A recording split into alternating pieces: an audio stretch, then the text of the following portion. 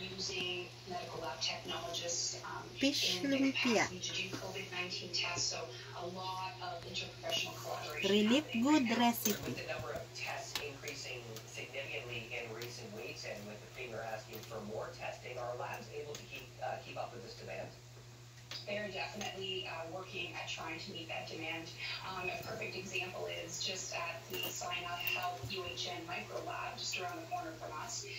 They have the capacity to do 23,000 tests a week, and they are pretty much meeting whatever test demand comes in right now. What kind of backlogs are occurring in labs right now? So the word backlog is very interesting because a lot of people are using it. It's not really an accurate word. It's really the amount of tests that come in every day. So for example, Premier Ford has now asked that all retirement home, long-term care homes, and all those folks get tested. That's up to 70,000 people. So when we look at that number, we need to understand that that's the actual number of tests that have been received and then that are being processed. Average turnaround time is 24 hours to 2 days right now. So people in Ontario should be really happy to hear that. With regards to antibody testing, it's not being done in Canada right now. Can we expect that to happen anytime soon or in the coming months?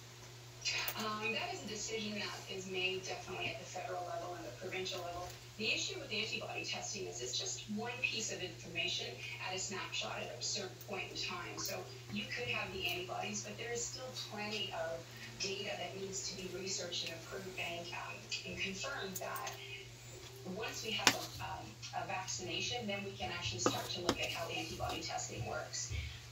With COVID-19 as the top priority right now, what does this mean for other tests that are not COVID-19 related? Have they all been set aside?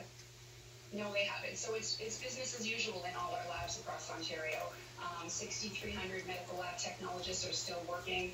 Over 5,000 medical lab assistants are still doing everyday tests that are required, whether you're a cancer patient or whether you're a diabetes patient, those tests are still being processed. And lastly, what are some of your major concerns that you have with the demand for testing and moving forward? I think our major concern is really to just keep ensuring that the public understands that if we all act responsibly, we stay home and follow the government directive, there won't be a need for additional tests to be done. It's quite simple, but we would ask the public to follow that. This week actually is Medical Laboratory Professionals Week, so it's a week that we are celebrating this group.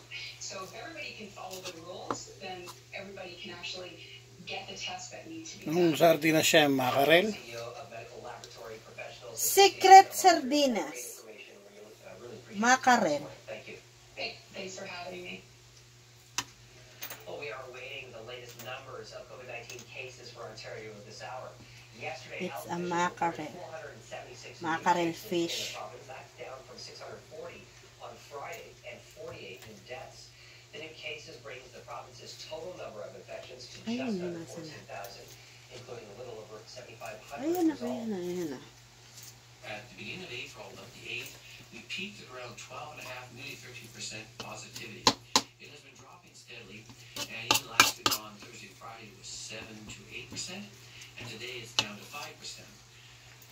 Mackerel, sardines, spring roll, lumpia. Purong mackerel, walang sky flakes. Yung iba may sky flakes. 10:14, 10 degrees. This is Toronto's breaking news. CP24 children in Spain are being allowed to leave their homes for the first time in several weeks. Well, I think that's coming up.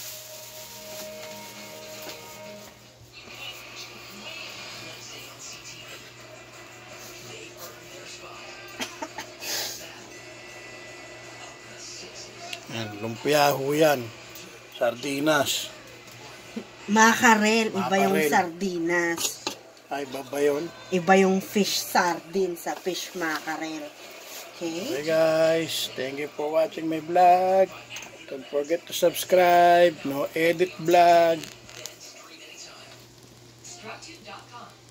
Share ko lang sa inyo. Relief good ni Chairman.